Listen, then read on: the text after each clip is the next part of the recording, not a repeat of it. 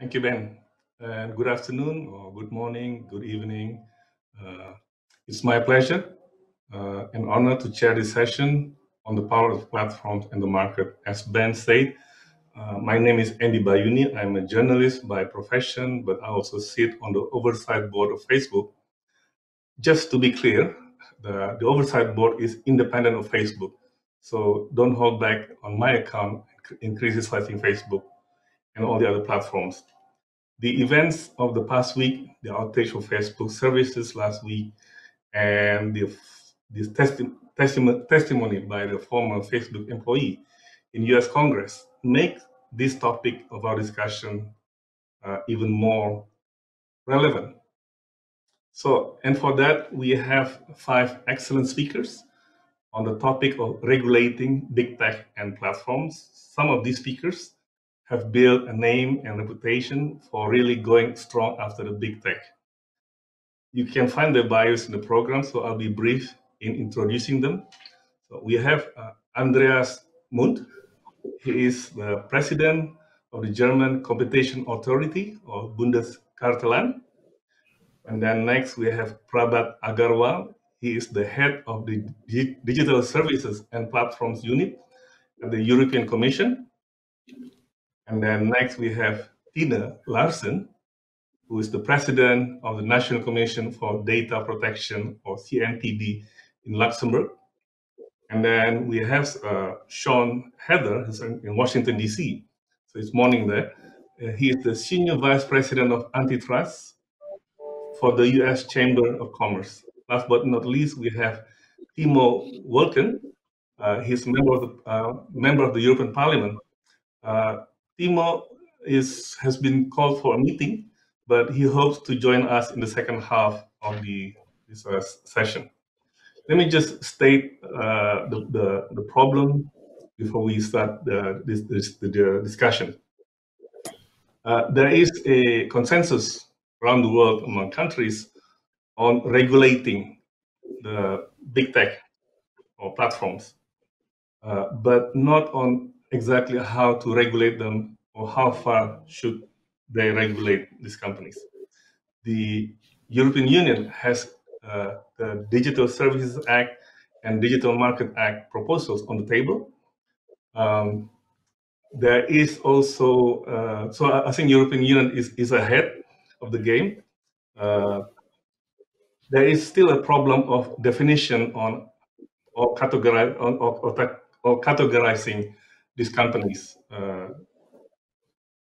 We know for sure that they are big and powerful.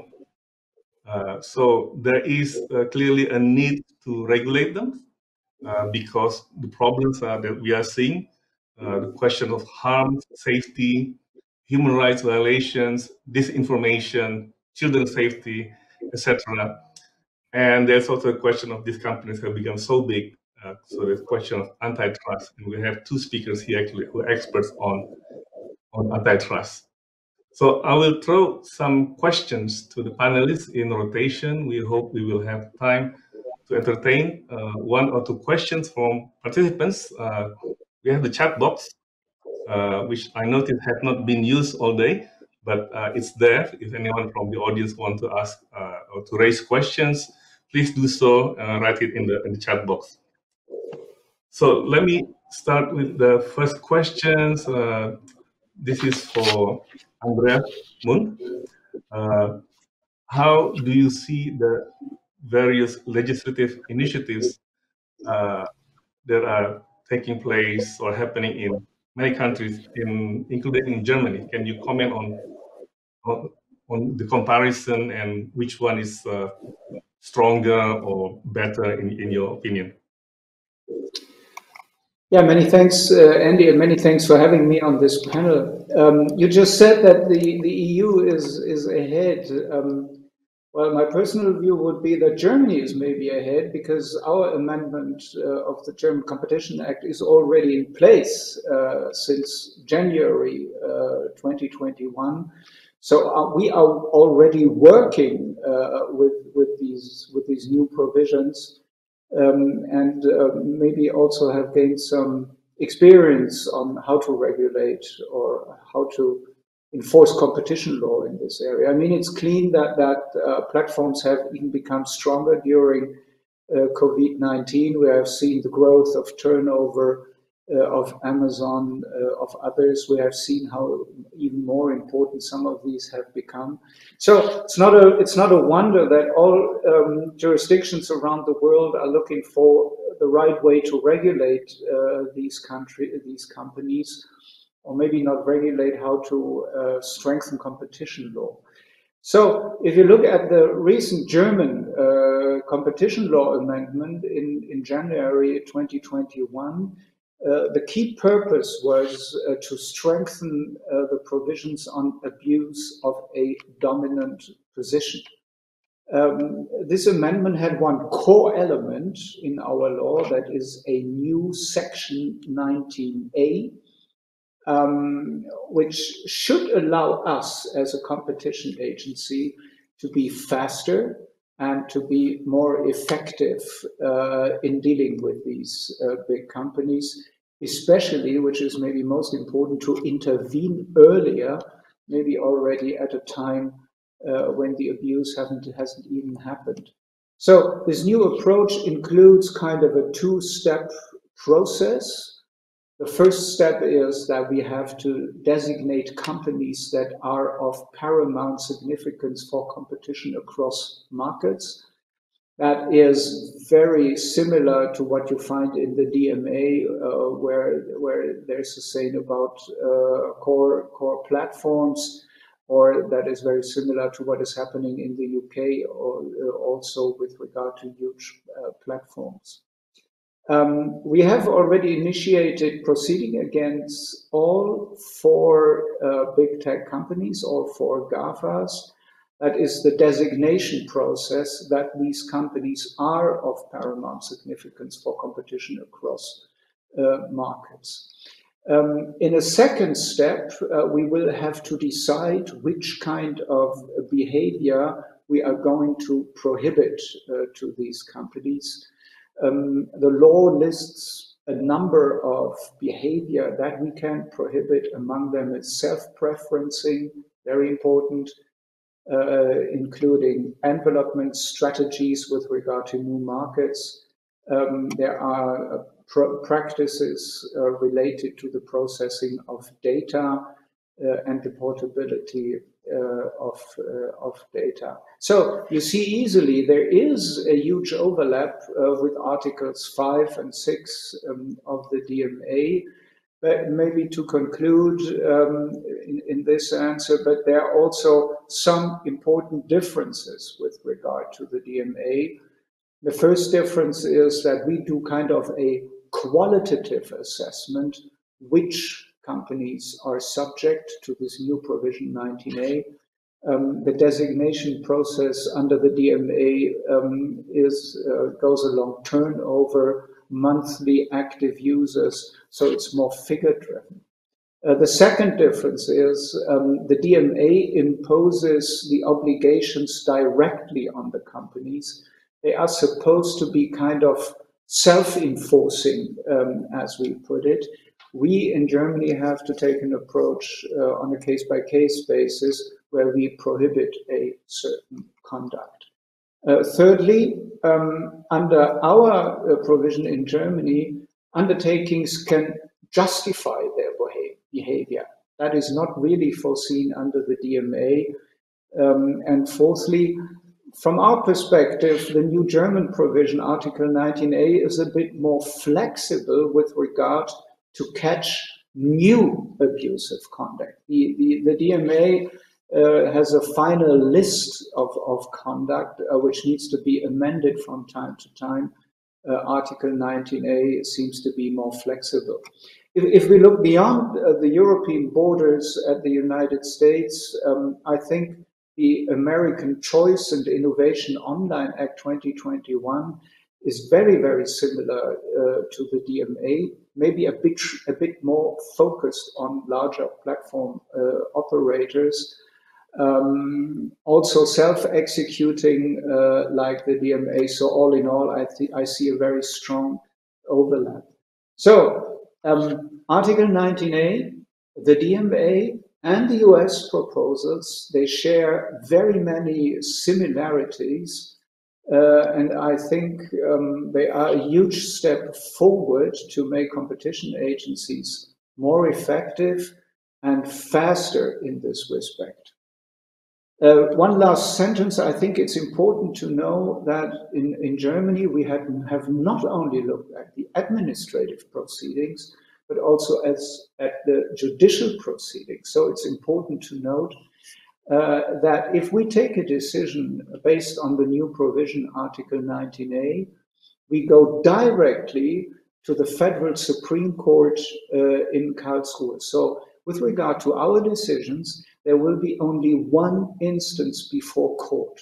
And if we look at recent court proceedings, for example, against Facebook, where we have seen kind of a ping pong between two courts with regard to certain decisions, I think that was a very important step, not only to make us more effective and faster, but also to make the courts more effective and faster. And I think it's very important to see that together if you really want to have some success in your striving to tame the big tech giants. Many thanks. Thank you, Andreas. I thank you for correcting that. Yes, national governments are actually enacting legislations, and I know Germany is probably the most aggressive of all in not so much regulating, but I guess you would use the word competition, ensuring that there's fair competition among the big techs. Let me turn to Prabhat on the question of the Digital Services Act and Digital Market Act. Can you tell us about, or Andreas already mentioned some of it, but maybe you can elaborate on that, please. Yes.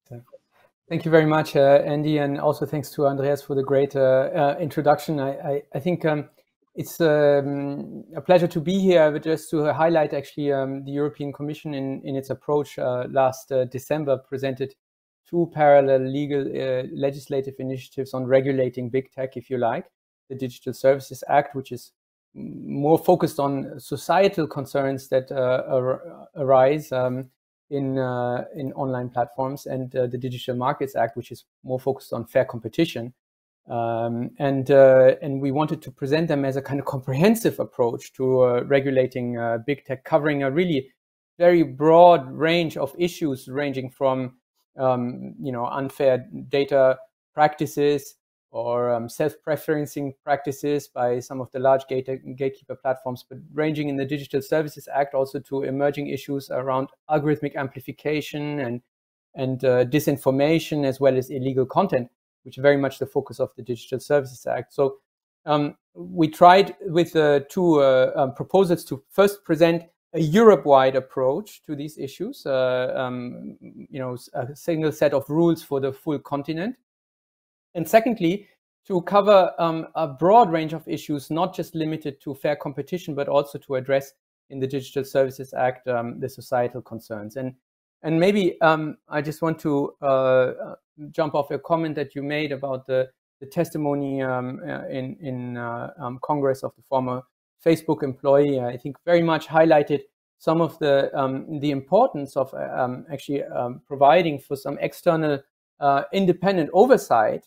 And this links also to the oversight board, Andy, that you're working on some of the internal processes that are going on in some of these companies. Last week we talked about Instagram and Facebook and how content is amplified selectively, and to put in place a framework of independent regulatory oversight, so that these practices can be analyzed and scrutinized, be put to the public, and be put out there for public debate, without relying on internal company documents being leaked or taken out, and to have a regulatory conversation about what the right thing to do is in these very complex gatekeeper companies. So, Andy, maybe I'd be happy to elaborate more on some certain specific elements. But since I know that we have an international audience, I think I want to just perhaps limit myself to this high-level overviews and stress maybe three particular points. One is that we have been very careful throughout the two proposals, the Digital Services Act and the Digital Markets Act, to put human rights and fundamental rights in the European Union at the center stage of some of the proposals, particularly in the area of content moderation. Second element that I want to highlight is that unlike some previous proposals which focused on individual items of content, when it comes to content regulations, we've taken in both proposals more what I would call a systems approach. Right? So it's not just individual items of content, individual companies, individual conduct, but it is a more systemic look at the ecosystem, either intra-company or intra-conglomerate, if you like, in the case of the Digital Markets Act. And the third element, I think, which is important to highlight on the Digital Markets Act, is that indeed, for, like Andreas has said, the self-executing, immediately applicable nature was very important for us for not only the signaling power, but to bring change quickly to the whole industry and not just to individual companies. And this is why we have designed the Digital Markets Act in the way that we've designed it. But those are just the kind of three highlights that I would cover in this particular point. And maybe also just to give you a bit of a flavor, because we are in the middle of the legislative markup process at the moment, I think that it's fair to say that the two proposals have been received very well and are progressing very fast through the legislative process at the moment. And many intense discussions have been made priority by the European legislator. And so we look forward to them also coming online, if you like, not so much later than the German pioneering work that Andreas has mentioned earlier. Thank you very much, Andy. Just maybe a question from someone who's ignorant about European Commission. If and when the Digital Services Act is actually put in place, how does that work with the national laws that member countries are putting up? Andreas mentioned some overlapping, but which takes precedence? I guess national laws takes precedence over the European Union. Is that correct? I wouldn't say it this way, Andy. I mean, what we are striving at is a mechanism of cooperation between the European Commission and national competition agencies. We have proven in the past, we will still come to that maybe, we have proven in the past that either can do excellent work on these big tech companies. We have had successful cases with Amazon, Facebook, and others. So I think that is key. Of course, the DMA will be a very powerful tool in the hand of the European Commission. But remember that also competition law remains applicable in the future. So what is really needed here is an instrument for cooperation and coordination, like we have already in the European Competition Network, and we will try to make use of this in the future. Thank you. Let me turn to Tine. You, I think, campaigned successfully in getting a huge penalty against Amazon. I'm just wondering, in terms of the current efforts to come up with legislations against big tech, how do you think should countries cooperate in managing cross-border cases? Thank you, Andy, and good afternoon from Luxembourg. Thank you for the opportunity to speak at this prestigious conference.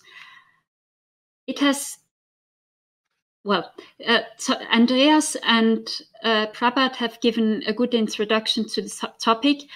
And as you mentioned, I am from data protection, and I can only see the topic from the data protection perspective. And this proposal introduced by the European Commission in December 2020, this single set of new rules that is applicable across the whole EU and has two main goals. First, to create a safe and more digital space in which the fundamental rights of all users of digital services are protected. And secondly, to establish a level playing field to foster innovation, growth and competitiveness both in the single market and globally. This new proposal is in line with the General Data Protection Regulation, the rules of which are not changed and also have to be respected under the new legislation.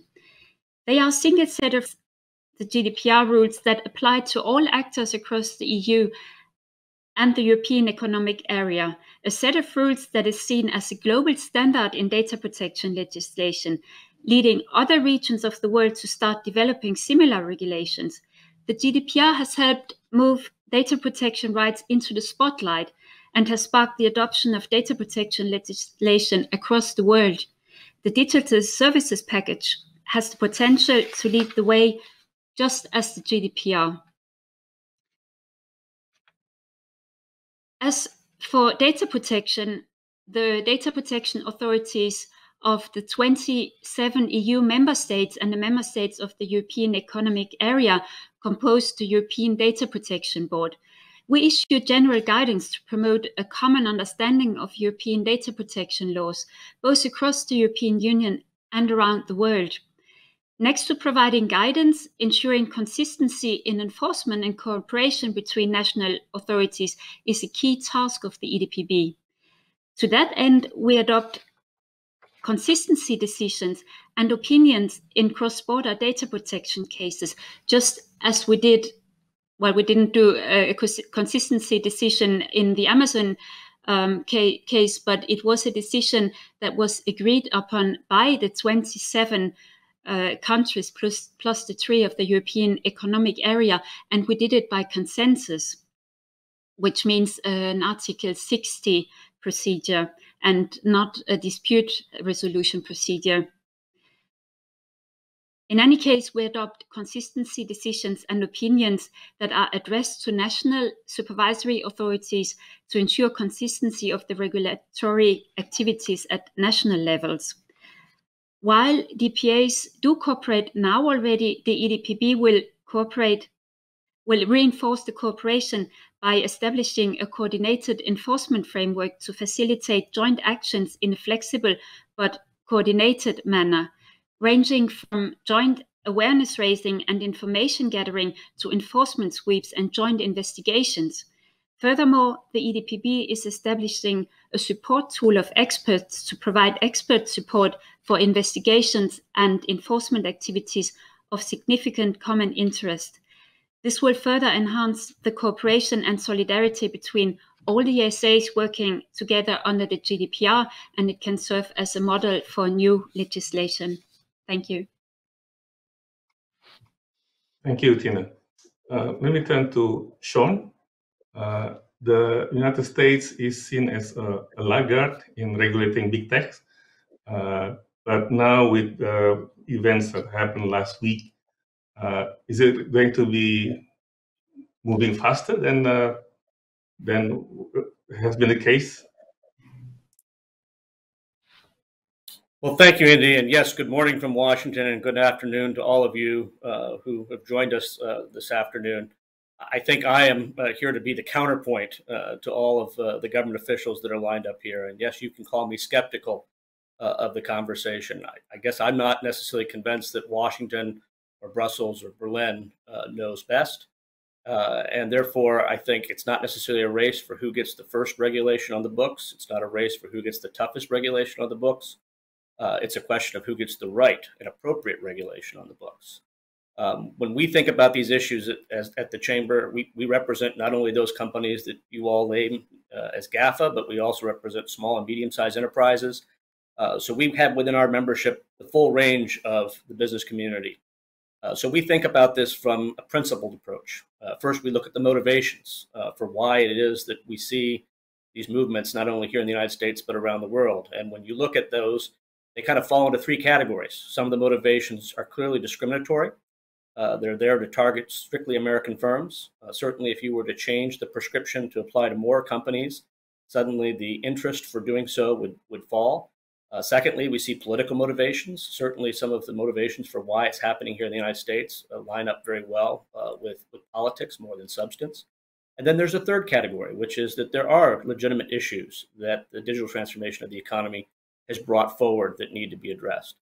And sorting through those motivations is very helpful to figuring out whether or not one has got the right regulatory approach. The second thing, if you do focus on those kind of legitimate concerns that are out there, it's important to understand that not all problems are created equal. When we talk about these issues and big tech platforms, people say, well, they're big. Okay, they're big. But bigness and scale can be very useful and helpful.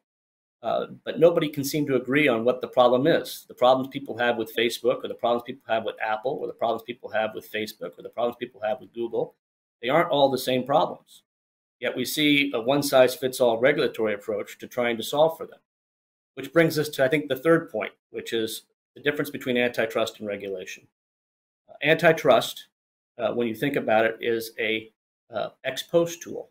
In other words, allow all businesses to go out and compete. And if their approach to competition crosses a line, then you correct it after the fact.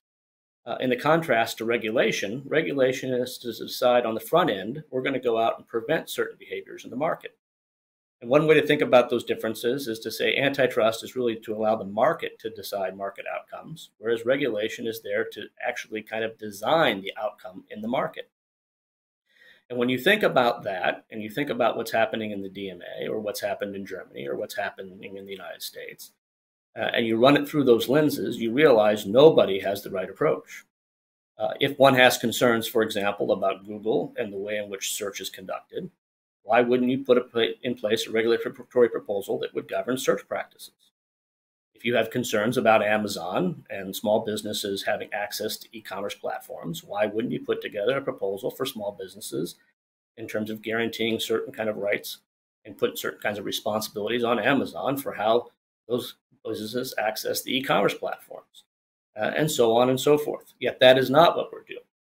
And so I think we think that when we see what's happening, we look for the law of unintended consequences in terms of the approaches we see on the horizon today. In response to whether or not the United States is going to play catch up, I think the answer to that is no. Again, I don't think it's a race for who can get out there first. It's a race to figure out who can build the best regulatory mousetrap that would, address the legitimate concerns that can be identified, but leave alone the market to function more freely. And I think in that sense, we will have changes in the United States. There's no doubt about that. But will they come as quickly as maybe the rest of the world would like to see? I think the answer to that is no. Thank you, Sean. But just a follow-up question. But there is now a movement in Congress to try to regulate big tech, right? In the event of the disclosure, the outage of Facebook last week, plus a few other things before then. So how you're providing the counterpoint, but I think within the United States politics is also bipartisan, and there is a move to actually to start regulating the big tech. So I think you asked two questions there. One is kind of in relationship to Section 230, which is akin to the DSA in some way, shape, or form. 230 reform, I think, is going to happen at some point. I don't think we're going to get rid of 230. One of the big differences, I think, between the United States and questions of content moderation that exist in other parts of the world is that we have a very litigious environment in the United States. And so we have a very kind of special, highly legal system that would open up all kinds of private litigation in ways that I think adds another dimension to the debate here in the United States. And so I think trying to find that balance between preventing kind of lawsuits run amok from what one could do with regard to content moderation and balancing all of that with the First Amendment to the United States Constitution, which says government can't dictate speech. Finding those kind of that sweet spot between those three kind of anchors in the debate, I don't think is very clear or easy. Yes, I think people say we need to do something, but what does that solution path look like? Do you have legislation in Congress that can get enough votes in the House, enough votes in the Senate, and reach the president's desk? The answer is today you do not. Switching gears to the conversation around antitrust and regulation, here too, the bipartisan nature of this is fairly thin. I say that because the bills that Andreas mentioned that came out of the House, even the Democrat leader in the House said these bills are flawed and is going to call for a vote. The Republican leader in the House also said these bills are flawed and aren't going to come for a vote. So when you look at the depth of bipartisan support for the legislative proposals, It is nowhere near as deep or as wide as perhaps an outside observer might agree, even as the energy around doing something is bipartisan. So as I said, I think, we can identify legitimate problems and people will have different views as to what they think the problem is, but we can't get agreement on what the problem is universally, nor can we get agreement on what the right solution is. So I think there's still a fair amount of time on the clock here in the United States to figure out what is the right path forward, both from a standpoint of regulating these things in the name of kind of driving market outcomes, but also societal priorities around kind of free speech and content moderation. Thank you, Sean. Let me go back to Andreas. From the perspective of a national competition agency, what, in your opinion, are the main competition concerns which need to be addressed with regard to big tech? And how have the national competition agencies made use of the tools available to them? Well, maybe I would like to start with a very short answer to Sean's introductory remarks. I'm not so sure that I agree with everything. I mean, to start with the question, do we have something against big companies? Of course not. We have nothing against big companies, but we have something against big companies, dominant companies, if they abuse their dominance. That is our point. It is not about bigness or just being big. I mean, that's fair. That's nothing what a competition agency would go against. Second point, is it good to be fast? I think this is an important point because we see harm happening every day. I mean, we're talking about ecosystems that set the rules. And they set the rules for new entrants who probably might not be able to enter the market. So I think also from a legislative point of view, it's not a mistake to be fast because we as agency also try to be fast. Is it necessary to be tough? I think it is to a certain extent because what we see is severe harm. And if you see severe harm, you might also be willing to take tough consequences. And to have the best regulation, this is what we're striving for. I also agree with Sean that we are confronted with very differentiated business models.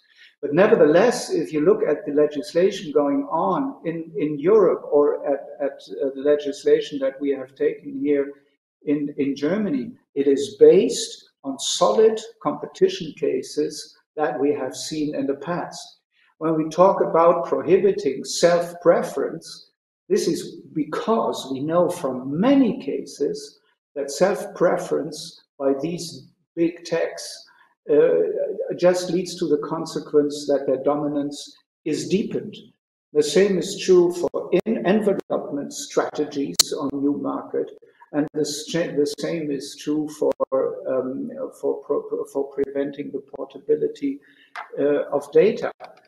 I mean, these are our main concerns. To come back to your question, Andy, we talk about ecosystems, as I said, that set the rules, which means a competitor, a new entrant, has to play by the textbook, by the rules of these ecosystems. And you can imagine how difficult it is for a new entrant, for an innovative company to enter a market where the rules are set by your dominant competitor. That is what we are worried about. We are worried about harm for consumers. If you look at the Facebook case of the Federal Cartel Office, you see that Facebook is collecting data from every user in the internet. Not only if you're as a user are active on Facebook, also if you're active on the affiliates of like WhatsApp, like Instagram. Whenever you see a little blue dot on a website, a share or a like button, Facebook collects your data as a user. And even if you see nothing of Facebook, you can be safe and sure that Facebook is collecting your data in a limitless manner. And that is the precondition for making use of Facebook as a user. This is our main concern. If you look at other questions, take, for example, price parity clauses. We had here a very early case with Amazon already in 2013. It was one of our first cases when Amazon still had a clause in the terms and conditions for sellers on the Amazon marketplace that these sellers were not allowed to sell their products anywhere cheaper than on the Amazon marketplace. I mean, price parity clauses can hinder competition tremendously. This is what we know from these cases. Another example were the price parity clauses on Booking.com. When Booking.com said, "Come to me," hotel owners may now set a lower price anywhere than on Booking.com. I mean, that's good for Booking.com, but that is not so good for the consumer, and that is not so good for the hotel owner.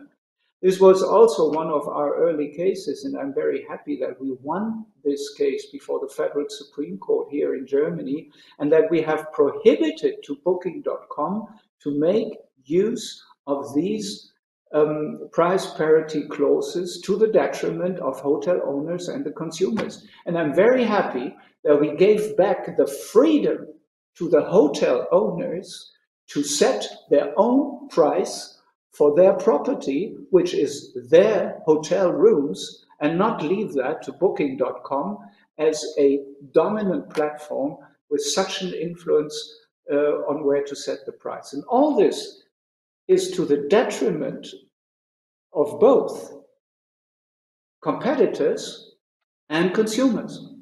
And this is why I think it is so extremely important that we are doing these cases. And this is exactly where our competition sorrows come from, because we are not just dealing with dominant companies. You find that in the traditional offline world, where you might have a dominant company in the branch of steel or of wood. But then this is a dominant company in one market. When we talk about ecosystems, we talk about systems that might have several platforms that are dominant in several markets and that are able to steer to a certain degree, at least, of what is happening in the internet. So this is the concern that it is not just a dominant company. And this is why they deserve a special treatment.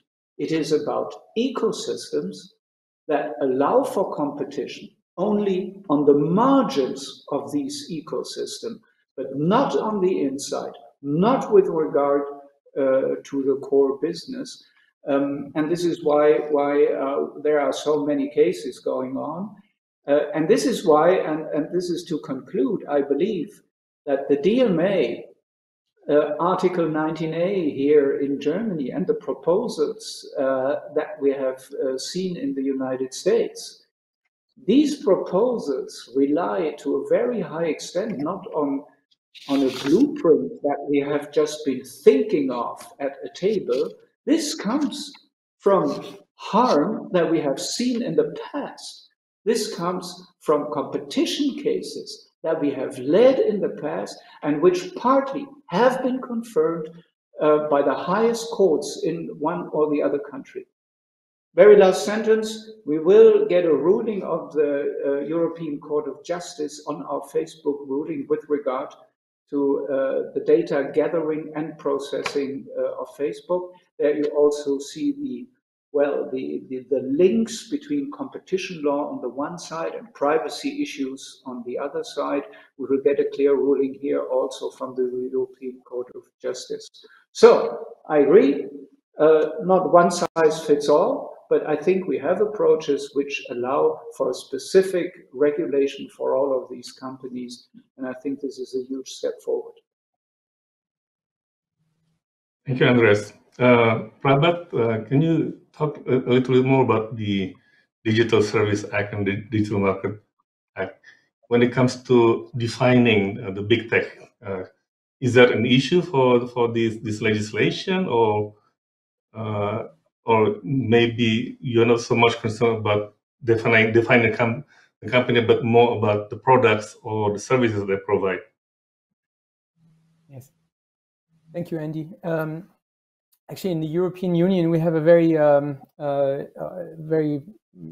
complex and cumbersome, transparent process called the impact assessment process, which takes many years to prepare, which actually forces us to explain publicly exactly what the problem is, what the scale and the range of different options that were considered are, and why we chose the one that we chose. And this is all in the public domain and is a mandatory element of our proposals, including being transparent about the evidence base behind our problem analysis, the scale and size of the problems, who is affected and how exactly. So for the people who are really interested in the details of our problem analysis, it's all in the public domain, and including all the. That's a very important point there. But just on the in the impact assessment process, which I think is actually rather unique in the world, which is a mandatory requirement. We took a rather nuanced approach to the problems that Sean and Andreas have outlined, and indeed we have to be very clear to be precise about who is an actor in the problem difference and how we define the actor. And in the DSA and the DMA, that we took two different approaches. In the Digital Services Act, like the name implies, we took a service-by-service approach.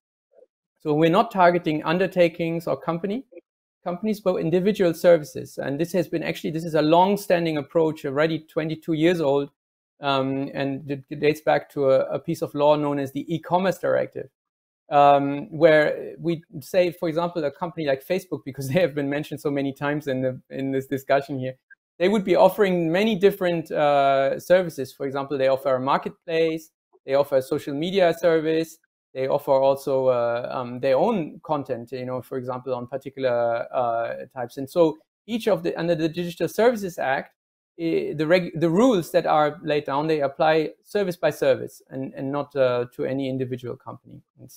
And in the Digital Markets Act, we look more at undertakings, which is similar to the concept that is used in competition law. So and there we have introduced the notion of gatekeeper companies, and in these gatekeeper companies, like Andreas has said, operate different core platform services. So in the Digital Services Act, the only other distinction we have made is, so it's a service-by-service approach, but also we have differentiated rules according to what type of, what is the exact role and responsibility for a particular intermediary in the chain of dissemination of potentially illegal content. And therefore, some of you will remember in the January 6th attacks on the Capitol Hill, for example, Amazon Web Services discontinued a social media site called Parler, or Cloudflare is a content delivery network. Was involved in speech sites such as 4chan or 8chan and discontinued those as well. Those are intermediaries which we call kind of technical intermediaries. They don't really host any content themselves, but they are very important parts of the ecosystem. So in the Digital Services Act, we also have some due diligence and due process rules for those actors. And then it ranges all the way up to marketplaces, search engines, and social media websites. And I would say that these rules are quite differentiated. And in the Digital Markets Act, it's quite similar as well. We have a range of different types of core platform services, and the rules are articulated around the nature of those core platform services. One small comment, if I may. Sean made a very good comment. If you have a problem with search engines, why don't you regulate search engine behavior? Or if you have problems with small businesses, SMEs, accessing big marketplaces, why don't you regulate that access? Just want to point out that this is exactly what we've already done a couple of years ago at the European Union level in a so-called platform to business regulation, which included transparency rules for ranking transparency on search engine, because a lot of traders could not understand why one day they were on page 1 and the next day they were on page 5. And we had a meaningful, I think also, it was a first algorithmic transparency disclosure rule in the platform to business regulation. And second, we had fair access rules for small and medium enterprises accessing marketplaces such as Amazon For example, they need to be given prior notice before they are delisted. Those kind of fair access rules as well.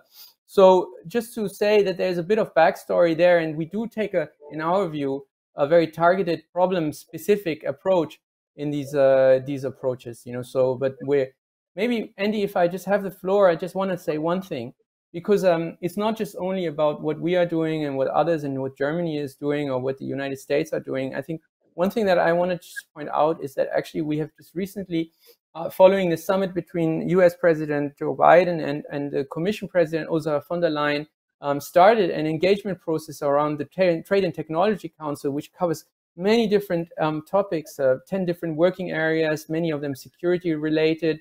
But there's one which is particularly also focusing on cooperation in the future, on issues such as algorithmic amplification or data access for independent researchers, so that platforms' content moderation practices can be scrutinized independently, or what kind of transparency requirements are really meaningful and useful either for business users or for end users as well. And so I actually think that there is a lot of common ground in the problem definitions around the world. And I actually do agree with Sean, this is not a beauty contest about who has the most beautiful regulation here.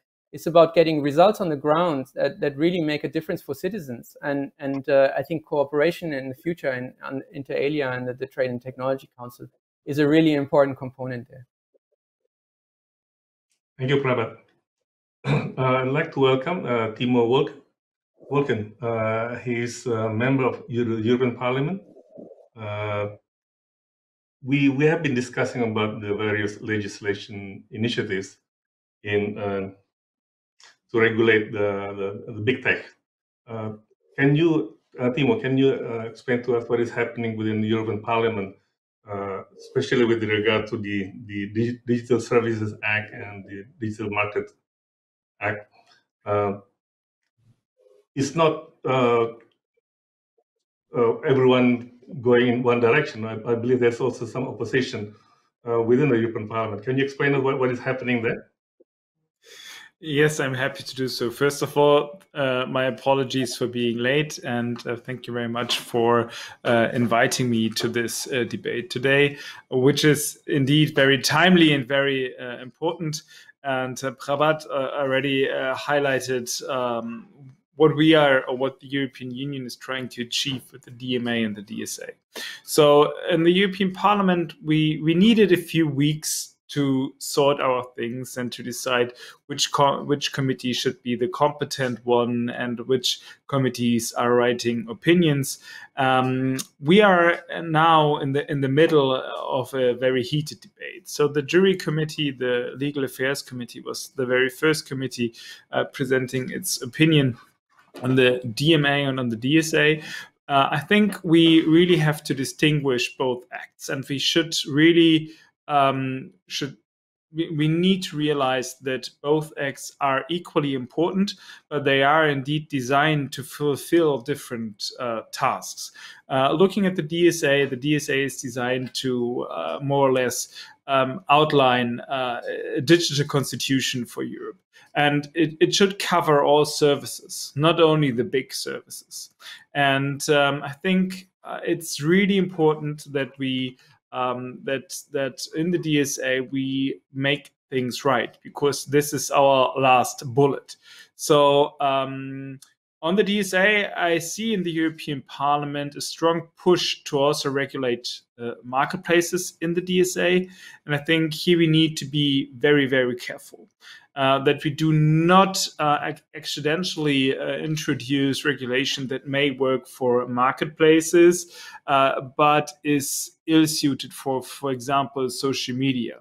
So personally, I would therefore argue to make a clear distinction. So on the one hand, transaction platforms for the provisions of goods and services on the one hand, and interaction platforms for the communication and exchange between people on the other hand. I believe both types have quite different requirements, as I said.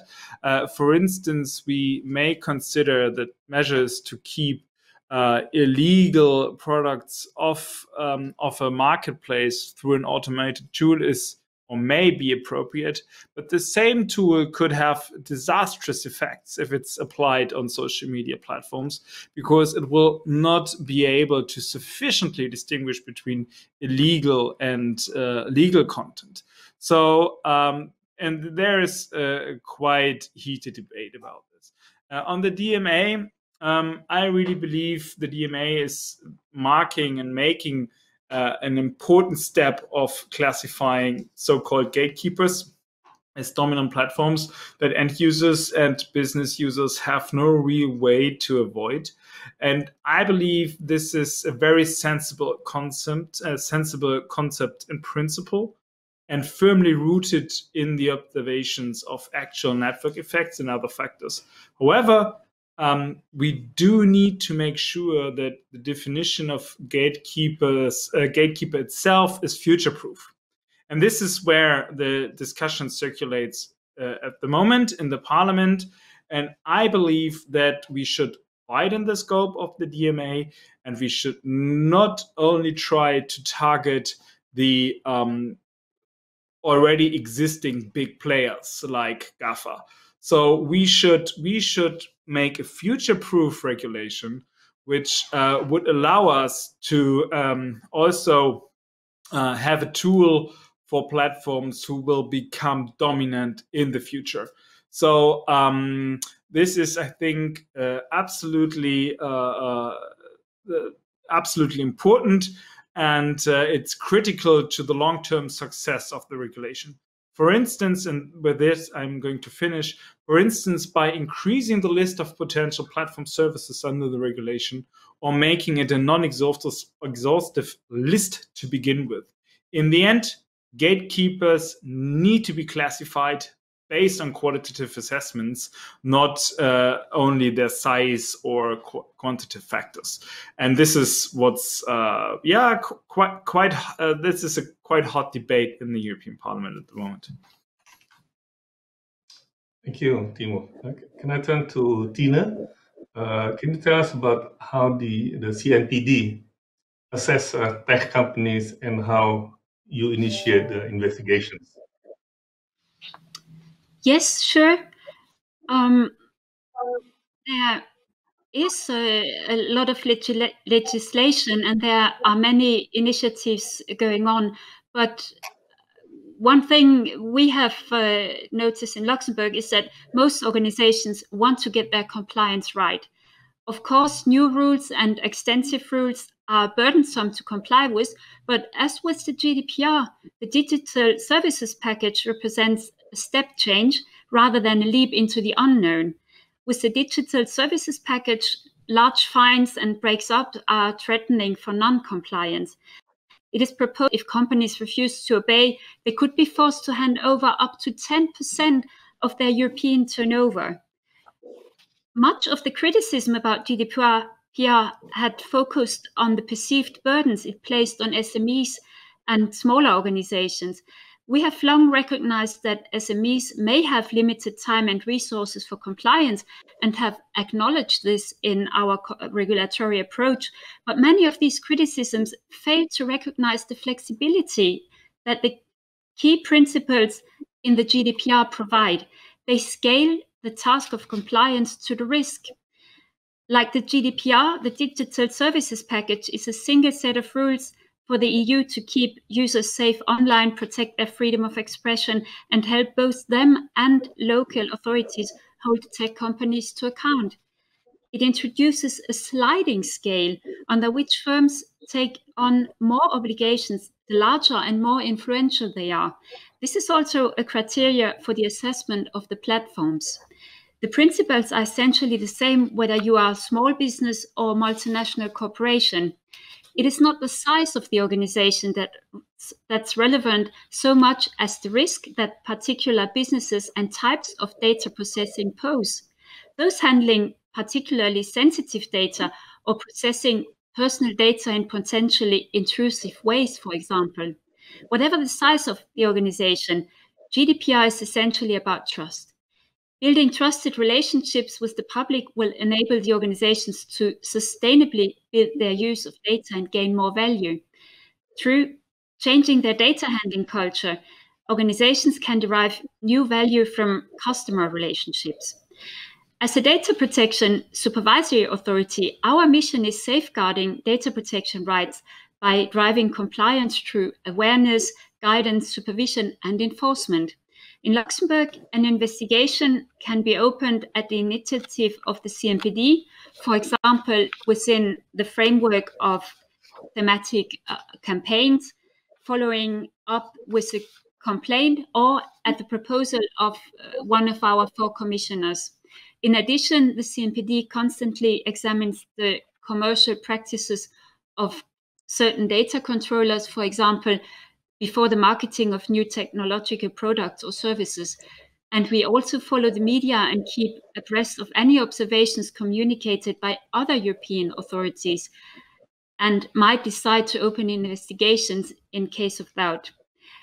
As to the question you have not asked, but it is a question, if we have the tools to manage platforms, the answer is yes, as regards data protection. Article 58 of the GDPR provides for the powers of DPAs, and they are large. They range from investigative powers to corrective powers, which are issue warnings, issue reprimands, order the controller or the processor to comply with the data subject's request to exercise his or her rights pursuant to this regulation, to impose administrative fines, or another example, to order the suspension of data flows to a recipient in a third country or to an international organization. And we have authorization and advisory powers. So our toolbox is well equipped for our enforcement task. Thank you, Tine. Sean. Yeah, sorry. You mentioned earlier about the section 230, which is basically boils down to the question: how do you define the big tech, whether they're a tech company or they're a publisher? You don't think, or do you think this is going to change now, given the recent events and movement within Congress? Well, as I said, I think that last week's events brought more political pressure to do something in response to what I think a lot of people see as a real and legitimate problem around social media and fake news and other related matters. That being said, the political support for doing that looks different, whether you're on the Republican side of the aisle or the Democratic side of the aisle. Plus, I think you have to balance that motivation with concerns around our constitutional First Amendment right to free speech, the issues that I mentioned before about our litigious society here in the United States, where everyone wants to go and sue. And so I think that there is still some time before one sees a legislative package emerge, either in the House or in the Senate. You have to remember we have a very narrowly divided Senate. There's 50 Republicans and 50 Democrat senators. It only takes one senator to really start a train of folks to prevent what they call a filibuster from happening. You have to get 60 votes in the Senate to prevent that. So the path forward for 230 reform, I think, remains uncertain, even as the political pressure to do something continues to rise. I'd very quickly go back to my friend Andreas's comments. The 3 cases you brought up, Andreas, all happened, as you well know, under the old law, not under the new law. I think you and I could go back and forth as to whether your remedy on Facebook makes a lot of sense. I'm sure you've heard those arguments. But I would say on the DMA, look, if we're targeting the conduct of being a gatekeeper, that's one thing. If you're targeting an enterprise, that's another. You think of Amazon. Amazon is not only a retailer, but they also have a large part of their business that's in cloud computing, and then they have a part of their business that is in media. Is all 3 of those businesses gatekeepers? Well, most of the time when I hear people's concerns with Amazon and self-preferencing, it's in the context of them being a retailer. Yet these different kind of business functions are not necessarily distinguished in the DMA in a way that ensures that the functionality of Amazon when it's operating its cloud computing services, it has to follow the same do's and don'ts in the DMA as it does when it's operating its retail side of the business. This goes back to my point. Unless we identify the specific problems we're interested in trying to resolve and tailor a legislative and regulatory solution to it, we will end up overreaching with these proposals. Thank you, Sean. Well, we have been tight. There was a bell just now, so I think we have to wrap this up. I'm sorry, there's so many things to discuss, but this has been a good conversation, very lively. Still so many things to discuss, but I think the future looks pretty good. There are now movements to bring some regulations, different levels in different countries, over the big tech companies. I'll leave it at that, and I would thank all the panelists for their contribution, and giving the floor back to Ben. Thank you.